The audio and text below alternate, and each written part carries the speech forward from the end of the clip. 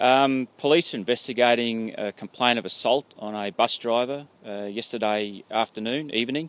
It appears a driver of a Surfside bus was assaulted by a passenger at Burleigh Heads just after 6 p.m. last night.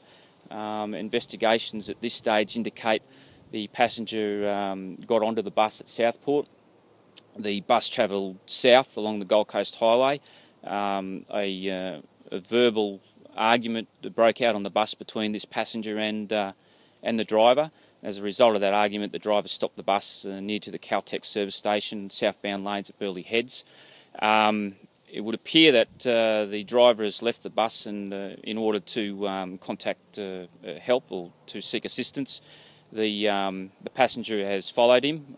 The altercation has continued, and during this altercation it's been alleged that the passenger assaulted the driver by punching him once.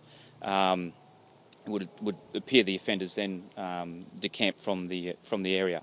As a result of investigations this morning by detectives, police have spoken to a 16-year-old male person, and investigations are continuing into this matter.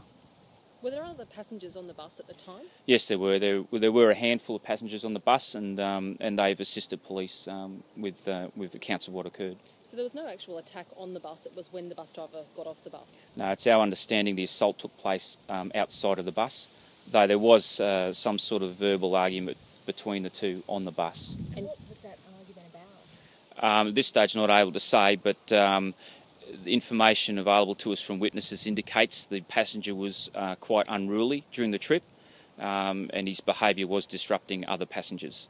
And was it just one punch, or was it more a prolonged sort of attack? It's been alleged that it was just one punch. Well, we know how serious, I guess, one punch can be. Exactly. It doesn't matter if it's one punch or 20 punches. As we all know, sadly, one punch can do serious damage or even kill someone. How is the driver now? He's fine. He suffered minor injuries that didn't require hospitalisation, but obviously it's still an upsetting experience for him to go through. Bus drivers have been targeted a lot on the Gold Coast of late. Is this an increasing concern for police? Look, any assault on public transport or in any public place under those circumstances is a concern to us. Hence our quick response to the matter, and hence that we were able to identify a person who has been assisting us with their inquiries. Sounds good. Thank Thank you. you. Perfect.